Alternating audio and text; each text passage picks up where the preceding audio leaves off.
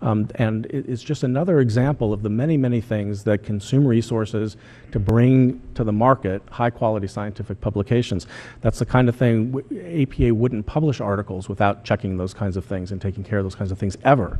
But we have to take into account the economic reality of what it costs to do that. Dr. Breckler, in fact, I wanted to ask about APA. You know, as a psychologist myself and former member of the American Psychological Association, I understand that our field is different from other scientific research disciplines. Can you explain how the NIH public access model uniquely affects psychology compared to other disciplines? I know you've, in your testimony, you talk about 15% of lifetime use occurs in the first year. I wonder if that is unique to our discipline or whether it's similar to other ones. Sure, a couple of comments. We don't have ready access to the data from other disciplines, so we can't really speak for them.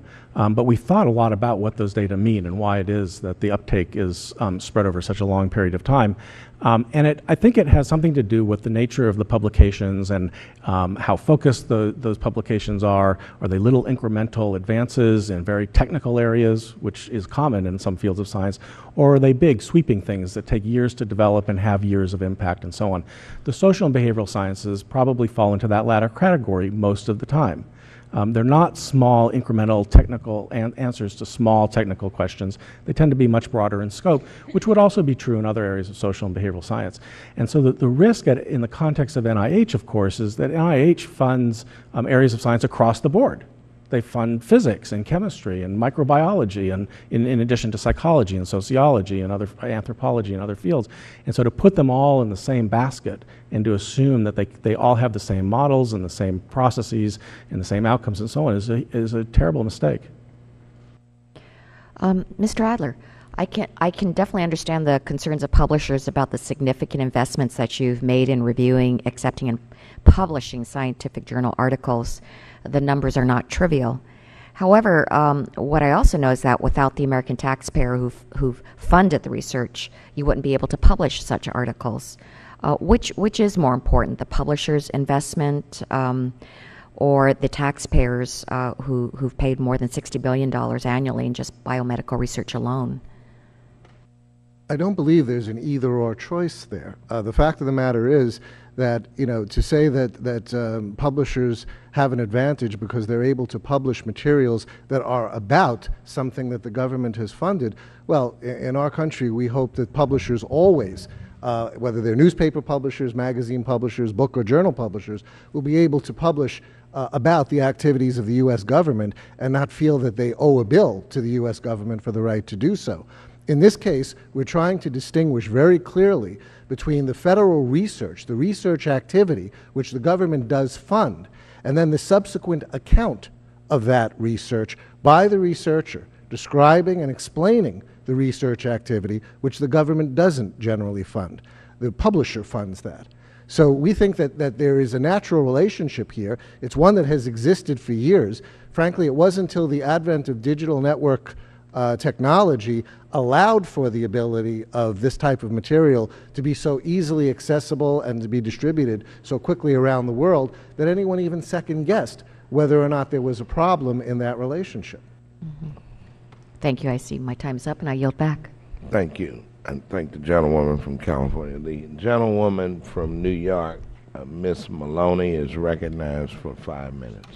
I thank the chairman for having this hearing. I think it's an important one, and I think it raises a great deal of important problems and challenges for the 21st century. Certainly patients dealing with an illness or their families certainly want to know as much as they possibly can about the illness and to have all the valuable research so that they can know what's happening.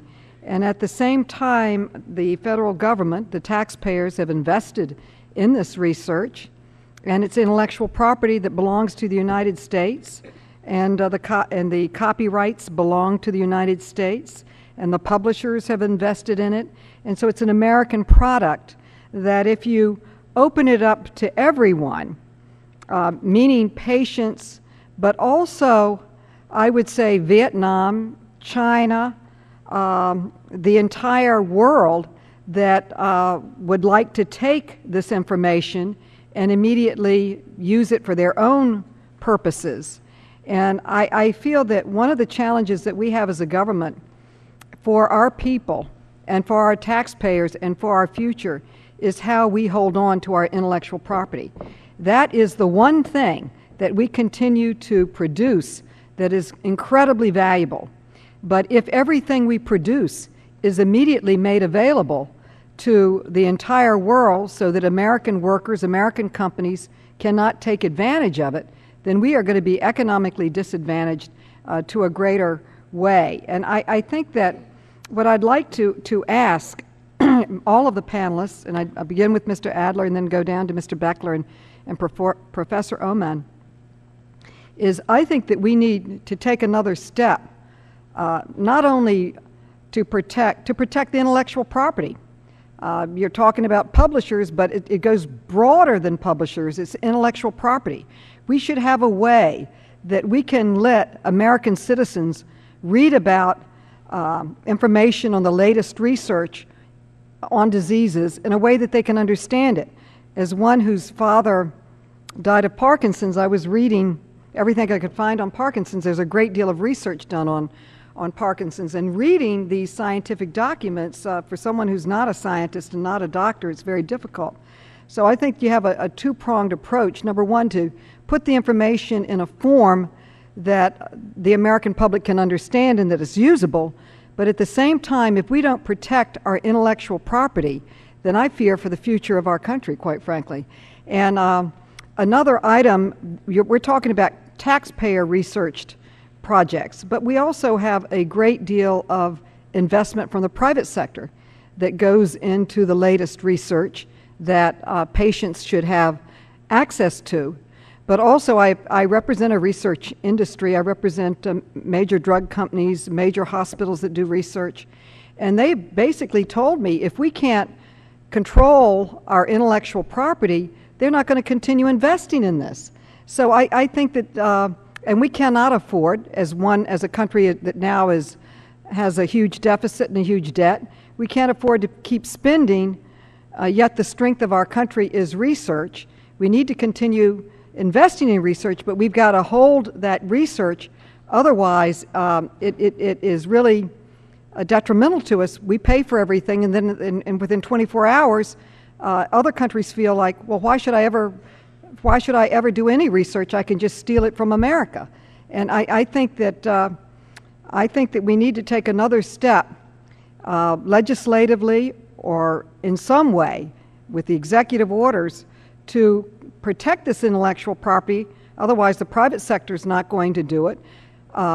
Publishers aren't going to publish it if they can't get some profit out of it. We are a profit company. Unless we want to have a government doing everything, which we can't afford to do, we face a new innovative approach, a problem that we need a new solution to, where we can allow patients and their families to learn about things, but we have to protect our intellectual property. And if we don't, then the private investment is not going to be there, whether it's a research facility or a publisher or whatever. So we need to have incentives for the private sector to be involved, and we also have the challenge of how do we get this out to the public that are Americans, not to pirates who then are going to sell it or produce it. And I think that's a huge challenge for the future of research in this country. And if you look at it, what has made this country great, I would say it's our research and it's our intellectual property.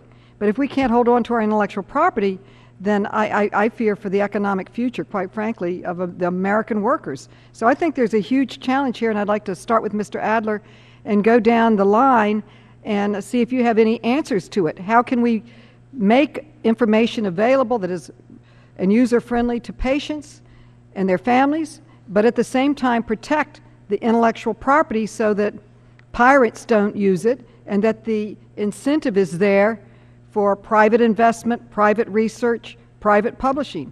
If publishers can't get something out of it, they're no longer going to publish it. Then the government has to publish it. So, and quite frankly, what we're being told is ways to save money. So I just throw that out to our panelists and see if you've got any creative ideas of how to approach this.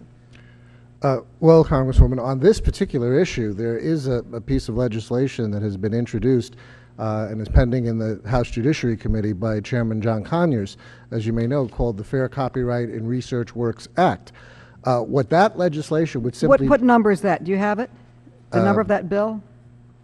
I can look it up. I can look it up. Never mind. 801. I'm not sure what the number is. What does the bill do? What the bill basically would say is that if you were dealing with research funding for a particular project where part of the funding comes from someone other than the federal government, and you're talking about extrinsic products, things that are derived from that research, or as you characterized it, are about that research, that also have substantial added value coming from people other than someone who has contracted with the government and been funded by the government as part of the research grant, then the government would not be permitted to take the type of position that has been taken by the NIH under its policy of saying that the government agency, because it funded the research, now has the right to distribute these articles that simply describe and explain the research, which were not funded by the government agency, but can be distributed by the government agency in competition with the publisher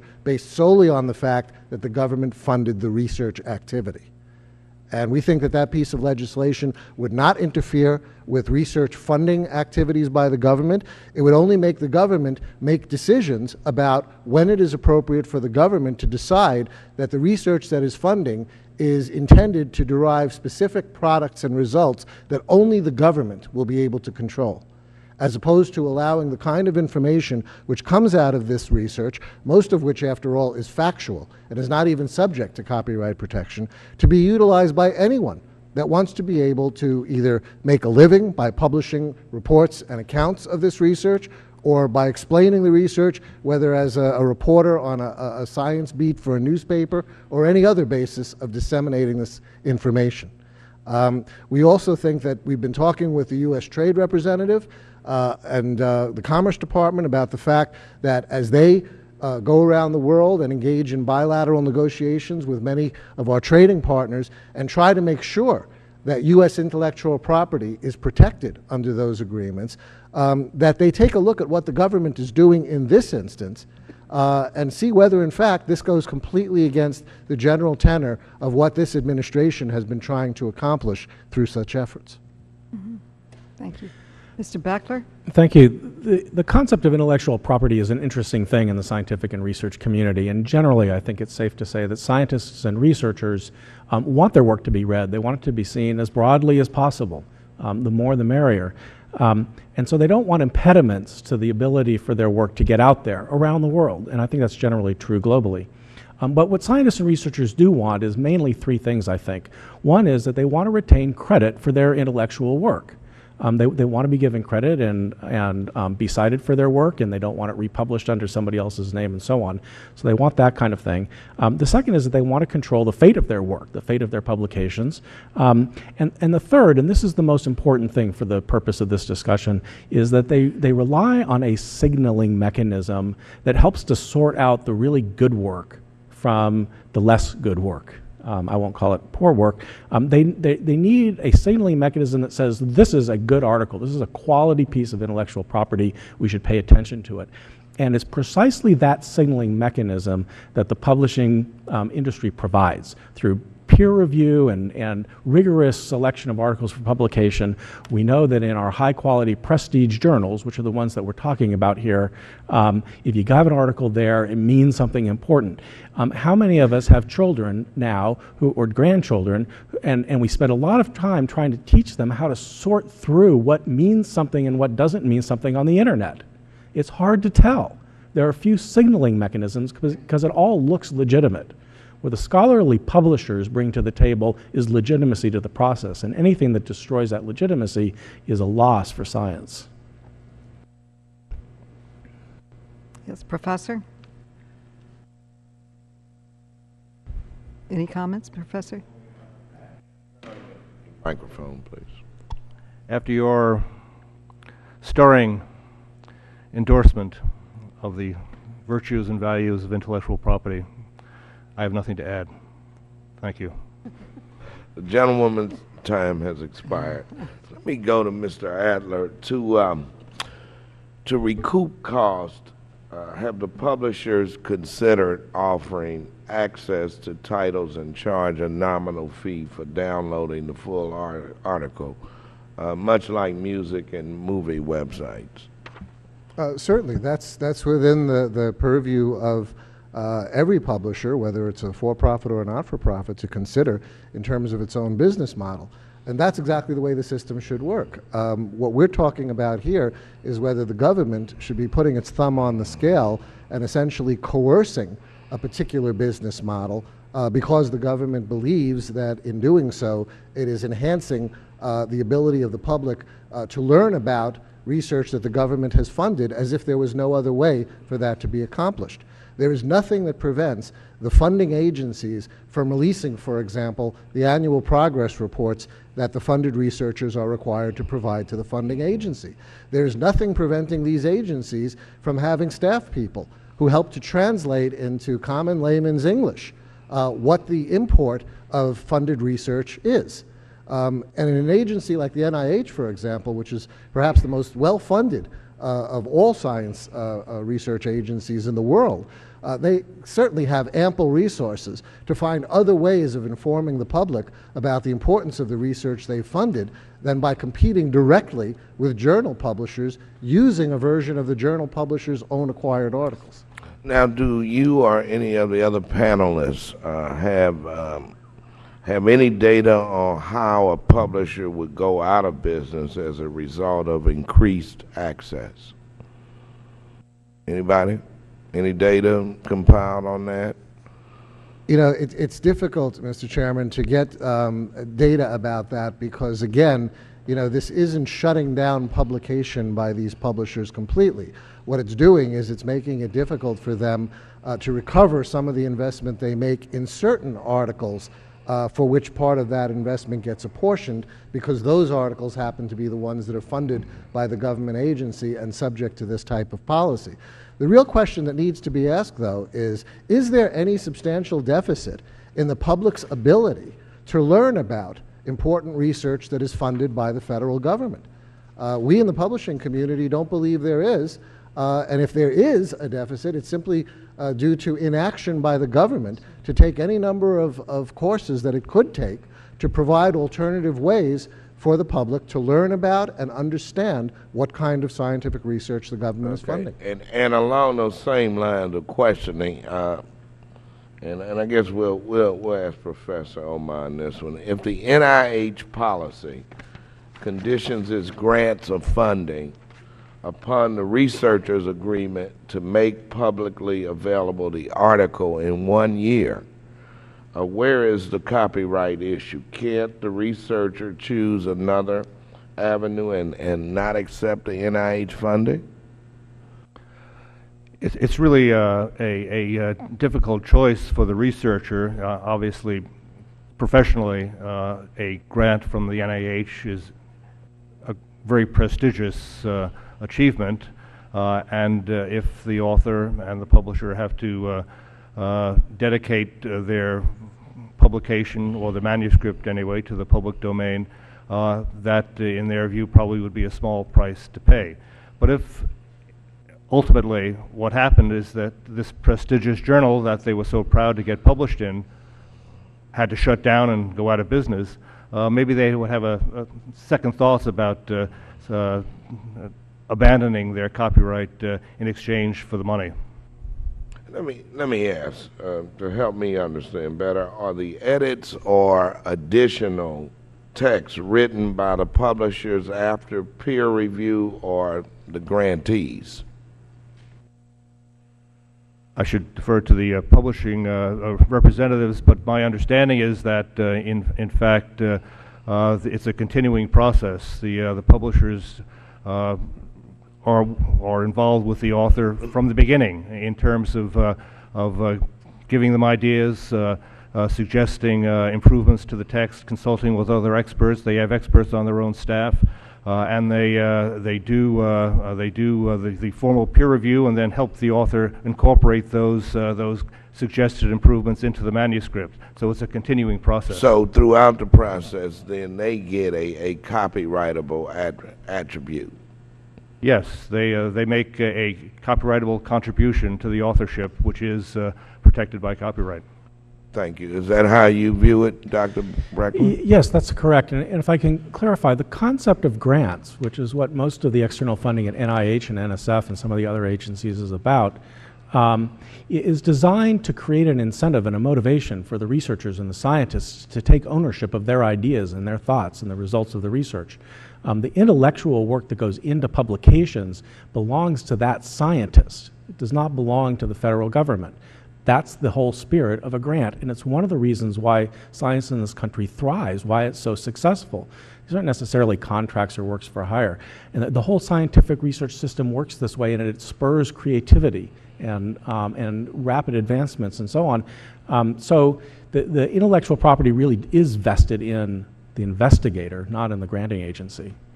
Have you considered a business model wherein the publisher charges the author a fee for publishing, and what would be the positives and negatives of such a model? There are many publishers that do utilize that model, and some of them use it in conjunction with other models. They still continue to obtain revenue through subscribership at the cost and charges to the end user of the material. The fact of the matter is that if you were going to be basing it your ability to recover your investments and continue to make investments on whether or not the authors who bring you manuscripts are going to be able to pay for the $4,000, which roughly goes into the processing and handling of every article that's published by a peer-reviewed journal. You're going to have to be sure that those authors come to you with the wherewithal to be able to afford that. The publishers really don't necessarily want to see authors being constrained to have to use either part of the money that they could otherwise use for research or have to go someplace else to find additional money in order to get these articles published.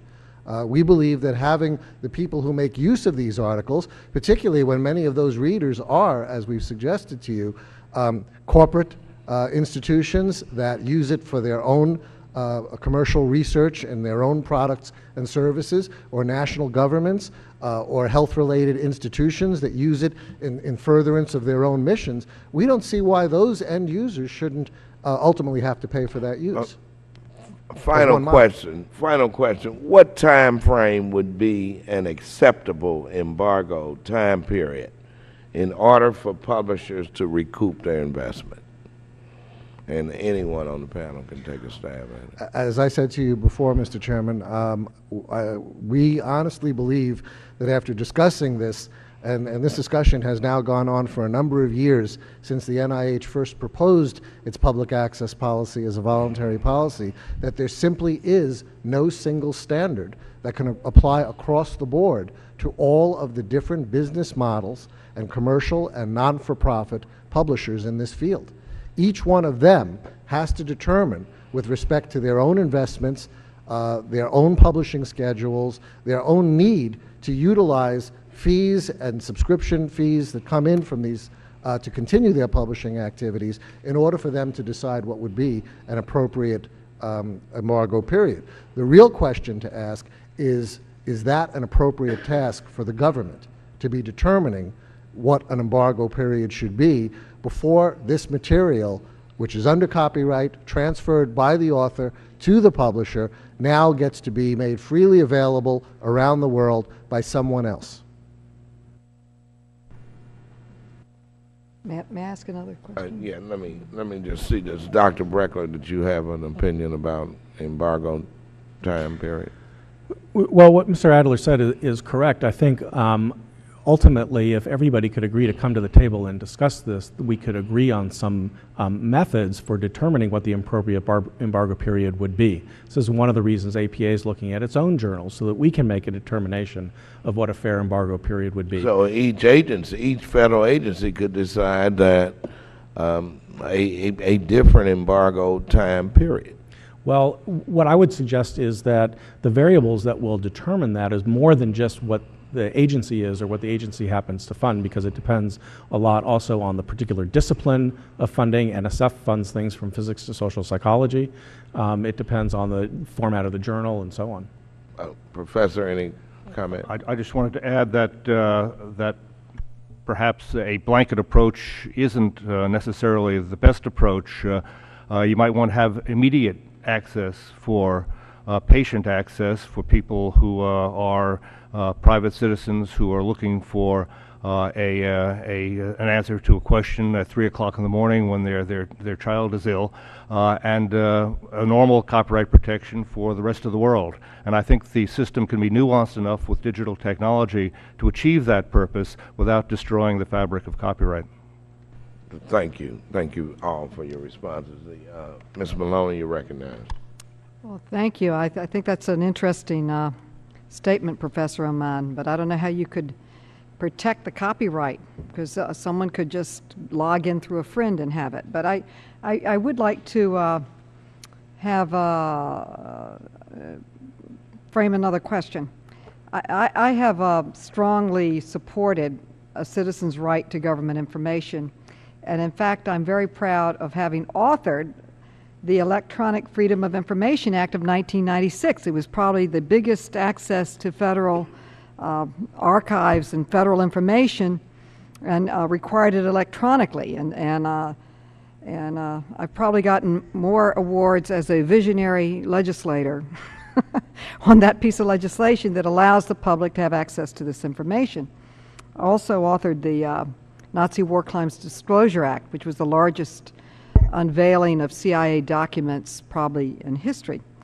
But I am concerned that in looking at the issue of public access to federally funded research, we have to be careful to protect the intellectual property, particularly since we live in such a competitive world. At one time we were competing with another state or another business. Now we're competing with China, India, Vietnam, and who knows, another emerging country that may emerge soon. And so we're competing with jobs in every way. And I think that we as a government need to protect the taxpayer dollars in this research. And a scientific publisher, likewise, whether it's a profit-for-profit or nonprofit or even a government publisher, has the right to protect their work product. And we need to be careful as we look at this issue. I think it's a very complicated one. And I think we need even more of an answer than Mr. Conyers has put forward, as explained to me by Mr. Adler. And I would say that some proponents of public access to federally funded research call for putting a final manuscript online immediately. Some say 6 months, some say after it's accepted for publication. But this article, in many ways, goes far beyond federally funded research. As one who just recently wrote a book, it's not that easy. You present a manuscript, your editors look at it, everybody comments in the world on it, they refine it, they take time to look at this, and so what finally is printed is not, at least in the case of my book, there were a lot of hands going into it and suggesting it could be done in a clearer way, a better way, and why didn't you add this and add that? And I would say that that's the way all publishing is, whether scientific or a book or whatever. You have publishers, you have researchers, you have fact checkers. They're not going to print anything. They have to fact check it and make sure it's accurate. They have to send it out and have all these other scientists say you're right or you're wrong or it's crazy or it's innovative or needs more research. So the point I'm making that it is a product that has been worked on. It's not, and we don't want to take that aspect out of the economic chain. If you take that out, you're not going to get the good peer-reviewed, fact-checked article. I mean, you and I can go on the internet tomorrow and publish whatever we want. Here's my scientific study on whatever, on what I think is the cure for cancer. I could go home tonight, write my paper, and print it on the internet tomorrow. No one would read it, I'm sure. But the point I'm trying to make is that anyone can publish anything now, particularly. But when it comes out of a peer-reviewed publication, it's scientific. Other scientists have spent time, and they probably pay them, I don't know, to read it and say, this is accurate, this is wrong, I think it's valuable, I think it's not valuable. So in other words, it's an expensive process that gives value added to scientific research in our country. And the point I'm trying to make is that I don't think we want to take that out of our country, because if you take that out and don't allow someone to make a profit, they're not going to do it. I just came from a financial services meeting, and one of my bills, they always want everything to be free, and I always argue that people have to make a profit or cover their expenses, or they're not going to do it. And whether it's your ATM fees, one of my bills was just letting consumers know there's an ATM fee. And then you decide whether it's worth your time to pay $1 to get your money at the spot. But the point is, publishers aren't going to do peer review, research, publish it in the first place unless they're entitled to have some type of profit, or at least pay their expenses. If they can't, they have to pay people to look at these things. They have to pay fact checks. They have to, when a publisher prints something, they fact checked everything in it and paid someone to do it, maybe for months, who knows? Depends how complicated it is. So I think there are many levels that we don't want to disrupt scientific research in our country. It is probably the most valuable commodity that we have, and not only do we want it published and peer-reviewed, but in my opinion, I think we've got to be careful about protecting the intellectual property in order to be competitive in the world financial markets. If everything that we discover we're going to immediately give to every other country, then they're not going to be investing in research. They'll say, let America invest billions in research, and they'll be publishing it the next day that something's peer-reviewed and accurate, and then we can grab it and produce it quickly and undercut them, and they won't make any money off their research. If that starts happening, the private sector certainly is not going to invest in research, and you'll have members of Congress saying, why are we bothering with this research that is immediately being sent to another country? So I think that we really have a huge problem ahead of us on how we protect our copyright and protect our intellectual property for us to be able to compete and win economically. That's how serious I think it is. And then also, we need to protect the publishers, otherwise they're not going to be doing peer reviews. They're not going to be investing in fact checkers. Why should they? They won't make any profit. So, I mean, I think we have a challenge where we don't want to kill you get the point. Now, does anybody have any answers? I certainly don't, but I do know that we have a challenge in front of us, and I think it's a serious one if we want to compete and win in the world economy and hold on to our scientific research. And let me add something else. You say that all of these scientists want their product to be read and they want their name on it. Well, no one's going to read their product unless it's published and fact-checked and peer-reviewed, and that takes money. All of us can write a thesis tonight and throw it on the internet. Doesn't mean anyone who's going to read it. But if it comes out of the so-and-so review scientific panel of NIH or whatever, then everybody's going to look at it and say, hey, this is important. And I am very interested in women's health, and then I'll be quiet on this. And I subscribe to certain publishers on women's health, because that's one of the fields that I invest my time in. And certain ones, people mail me. I mean, I wake up every morning, there's documents on my front door on women's health. But the ones I really pay attention to are the ones that are published by respected publishers and scientific communities that I know it's been fact-checked, peer-reviewed, tested on rats, tested on people, and that it's really scientifically pure, but that takes money to do it. And I don't think we want to take that out of our system. I think we're going to have a big problem on anybody doing it. And then also, I'm very concerned about our competitiveness in the world economy, and we have not done a good job in protecting. We can't even protect a song, much less a cure for cancer or other important scientific research. This is a big issue, Mr. Chairman. You walked into a big issue. You always do. He always does. Appreciate your involvement in this hearing. The gentlewoman's time has expired, and this panel is excused. We will now ask for the second panel to come up and take your seats. This is a huge problem.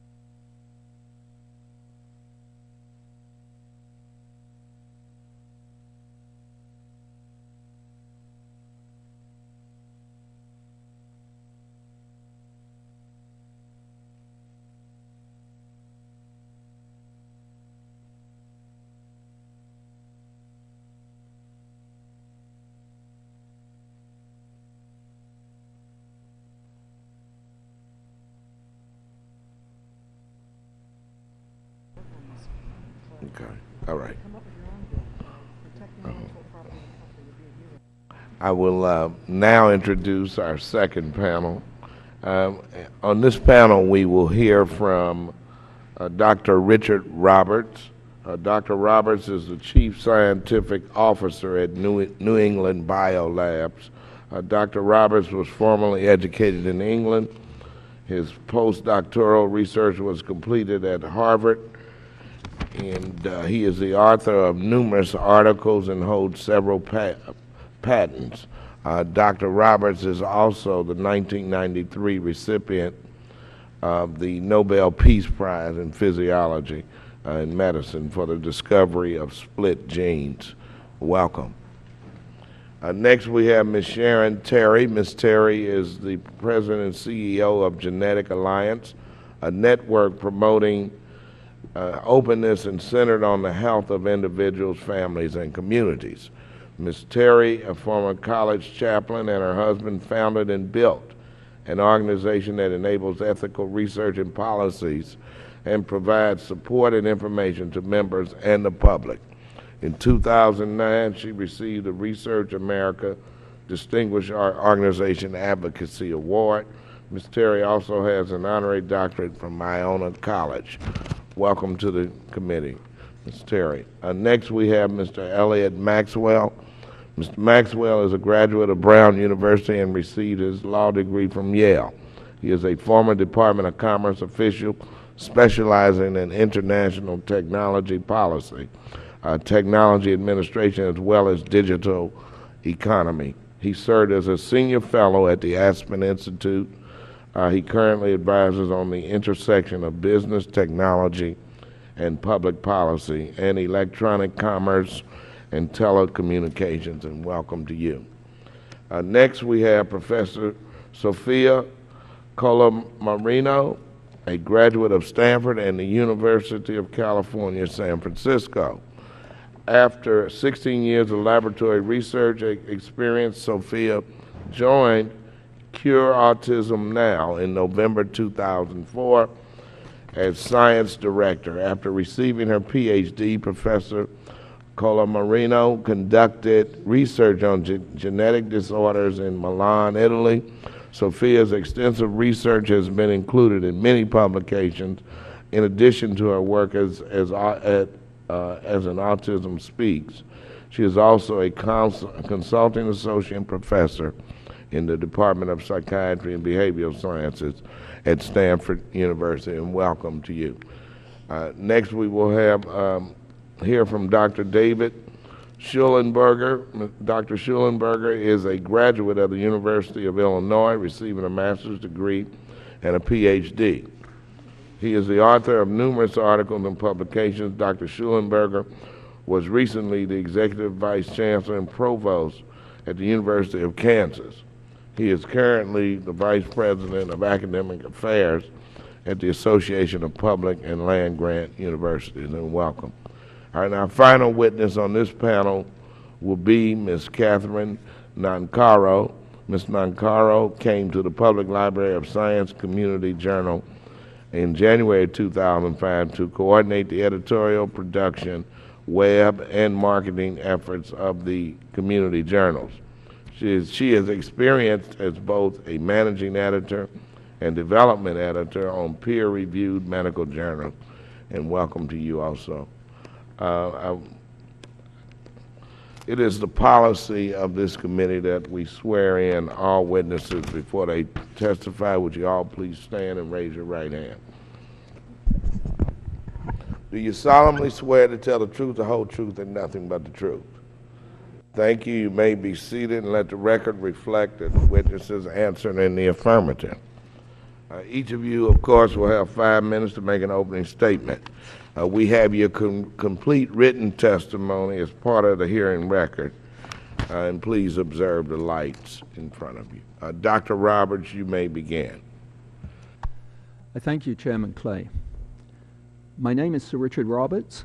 I'm Chief Scientific Officer at New England Biolabs, a small company in Ipswich, Mass. That makes reagents for biological research. I'm also the 1993 Nobel Prize laureate in physiology or medicine. Let me thank you for inviting me to testify here on the important subject of public access to the results of publicly funded research. Because scientific research critically depends on a knowledge of the scientific literature and building on the work of others, access to this literature is the key to progress. In my view, the open access movement is one of the single most important initiatives currently underway within the scientific community. In addition to my role as Chief Scientific Officer, which involves producing the scientific vision for the future business of New England Biolabs, I'm also an active working scientist, running both an experimental laboratory and a computer-based bioinformatics lab. In my various roles, I rely completely on digital access to a broad swath of the scientific literature, so that I'm aware of all the major advances in biology as well as the latest work in my own field. I read articles in a large number of different journals and am acutely aware of the difficulties accessing articles that are not available via open access. Because of the ever-increasing cost of subscriptions, our company, like most small